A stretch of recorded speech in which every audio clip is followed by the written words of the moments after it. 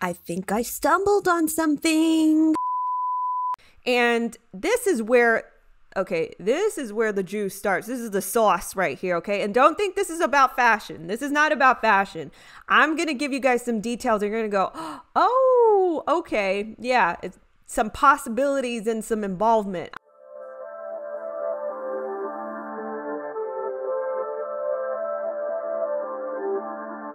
Wrinkles, age spots, and sagging skin might be a thing of the past thanks to new research. Recent studies show what causes these visible signs of aging and the most effective way to combat them.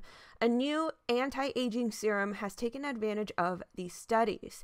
Ageless Glow is shown to give its users more firmer, tighter, more supple, and more youthful looking skin in as little as 7 days. I highly recommend it. With Ageless Glow, you can finally enjoy a solution for crêpe, paper skin, turkey neck, and crow's feet. Unlike typical anti-aging serums found on store shelves, Ageless Glow provides 4 ultra-effective skin rejuvenating ingredients backed by real science.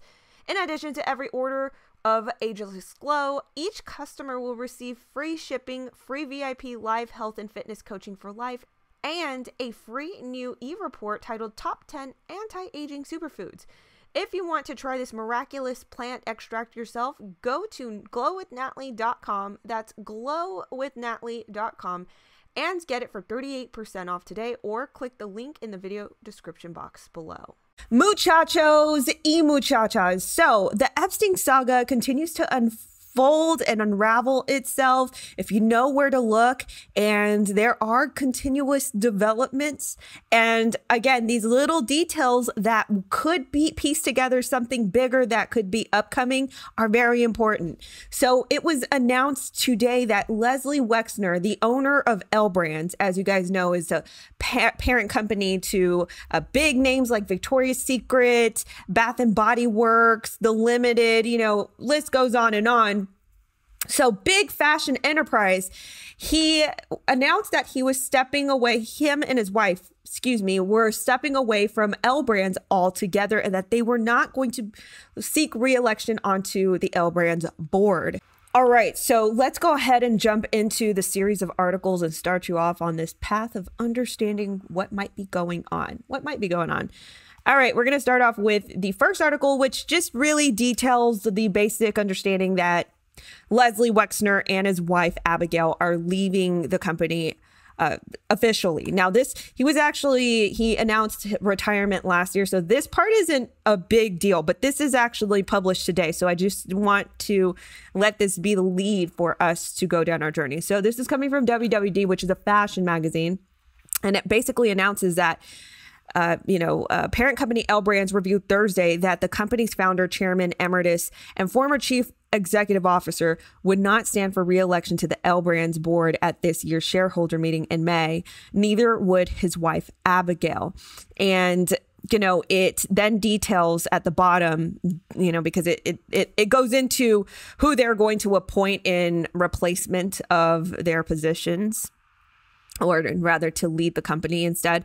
But then at the end is the juicy part. It says, earlier this month, 𝐿 Brands, which also owns the Bath and Body Works brand, reiterated its plans to pursue a dual path approach to the separation of Victoria's Secret, either selling the Victoria's Secret business, which includes the lingerie, beauty, and pink divisions, or spinning it off from Bath and Body Works.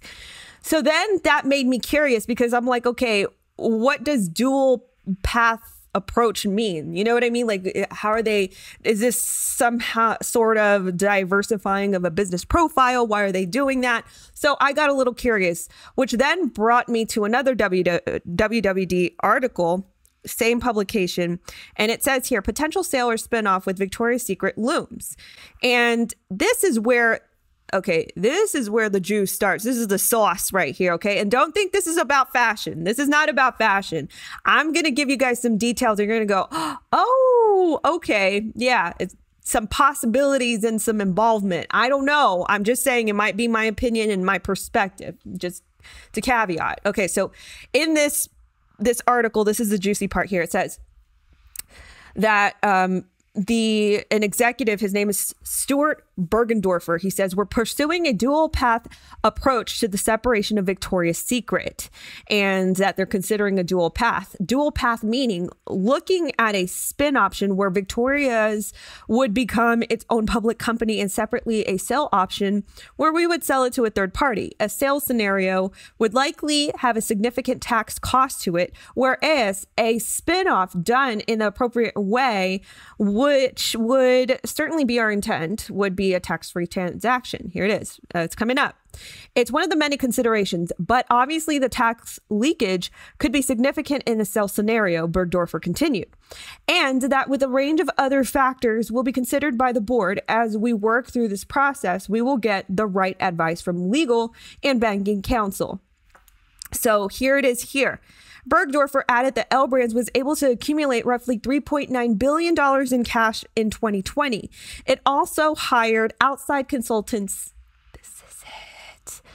including Goldman Sachs and, is that how you pronounce it? Goldman Sachs? Yeah. And JP Morgan for advice on its next move. And here's just a quote. We're thinking about reducing debts. We're thinking about buying stock, 𝗕 said. We do believe in an opportunity to drive appreciation in the stock, including through a rewriting of Bath and Body Works. And we're also thinking about resuming a dividend. But these are all things we're just thinking about. No decisions have been made. It's been a big subject, but the good news is we're in a good place. Okay, so hold on to that, right? So they're seeking counsel legally and banking wise through these big names, Goldman Sachs and by JP Morgan. Well, the name Goldman Sachs just caught my eye because there was a recent headline in the news that also contained that name. It made me curious. So then I looked and I found this. So actually, let me do this. Recently, Jeffrey Epstein's mansion in New York went on sale for $51 million, and it was sold by a mysterious buyer. Later down the line, as if a day ago, they identified the buyer. And guess who it is? This is who it is. A man by the name of Michael Daffy, former Goldman Sachs exec, revealed as mystery buyer of Jeffrey Epstein's NYC mansion. Well, you might think, no, this is a coincidence. Goldman Sachs' affiliation, I'll get to that soon too.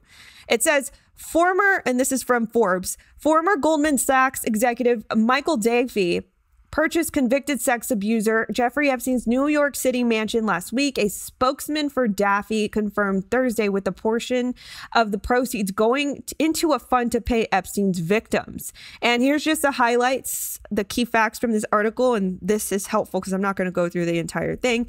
Daffy bought Epstein's 28,000 square foot Upper East Side mansion last week for $51 million using a combination of cash and bridge loan, the spokesman Stu Loser said in a statement. After the deal closed last week, $10 million from the sale was routed from Epstein's estate into a compensation fund for Epstein victims. Jordy Feldman, the victims fund administrator, told Forbes last week.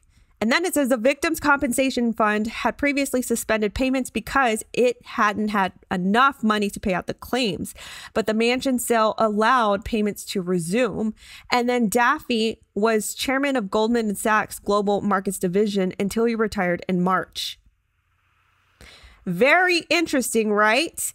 So he just retired, and it's, you know, it's just sort of the way that the headline, it's very simple that he's a former executive, but that little fine print there that he retired in March, meaning this month, going back to the WWE, like it's wrestling, WWD article. This was written this year.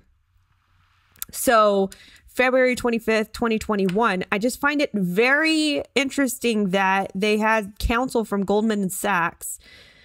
The executive from Goldman Sachs bought Jeffrey Epstein's mansion, in which, as you guys may or may not know, was Leslie Wexner's mansion.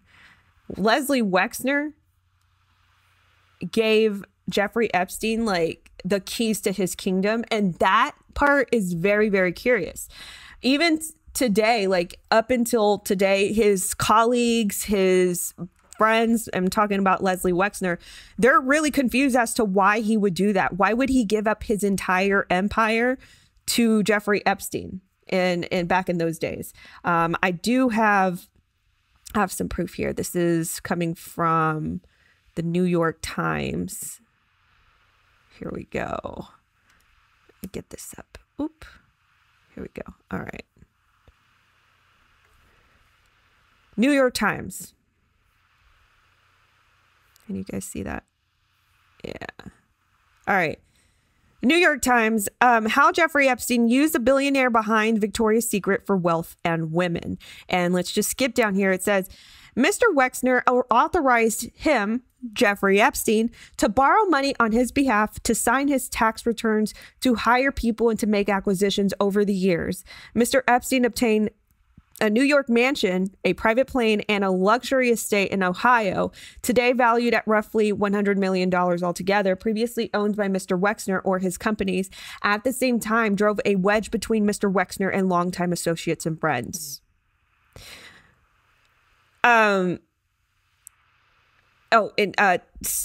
I'll come back to my thought. It finishes virtually from the moment in the 1980s that Mr. Epstein arrived on the scene in Columbus, Ohio, where 𝐿 was based. Mr. Wexner's friends and colleagues were mystified as to why a renowned businessman in the prime of his career would place such trust with an outsider with a thin resume and a scant financial experience. So all of that is very, very curious. But as I was going to say right before I finished that paragraph off. So Leslie Wexner gave Jeffrey Epstein power of attorney. So he gave him full control over his finances, his estates. That mansion was Leslie Wexner's. He just gifted it to Jeffrey Epstein. So, you know, all of that is very curious. And if even his close friends and family are mystified by that relationship, one can only imagine. In fact, we can only use our imaginations. But yeah, that's very interesting that that relationship between L Brands, Goldman and Sachs, Goldman and Sachs purchasing the Jeffrey, not Goldman and Sachs, retraction. The former executive who only stepped down this month, so as of days, stepped down from Goldman and Sachs to retire, bought the mansion from the Jeffrey Epstein estate, in which initially belonged to Leslie Wexner, who is the head of L Brands. You see where I'm going with this? It's really just astonishing that there's little details like that you can catch in articles from fashion magazines, from regular magazines, mainstream magazines is what I mean. But yeah, they were it seemed to be in financial trouble last year. And even, here's this article too from ABC News. Billionaire businessman Leslie Wexner refuses to reveal full scope on Jeffrey Epstein's alleged multi-million-dollar theft. So he accused Jeffrey Epstein. This is Leslie we're talking about here. Leslie Wexner, a billionaire founder of the L Brands retail empire, who in 2019 accused disgraced financier Jeffrey Epstein of misappropriating vast sums of his personal fortune more than a decade earlier, has so far refused to reveal the full scope of that alleged multi-million-dollar theft.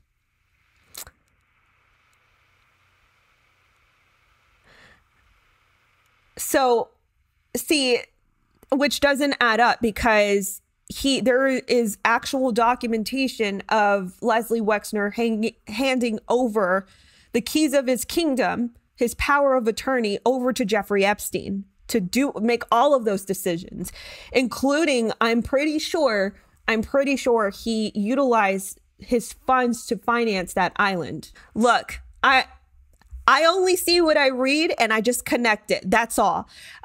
So guys, what do you think about all this? Isn't that some surprising information? It's crazy that, you know, this is all related, and it just takes a good eye to put it all together.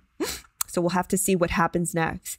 So anyway, guys, thank you so much for your support. Thank you for your love. Thank you for watching this video. Let me know what you think about this information. And don't forget to support the channel if you can. And if you feel led to it, you can go to natlydenise.com/donate, or there are easy links in the description below. Thank you guys again for watching this video, and I will catch you guys in the next one.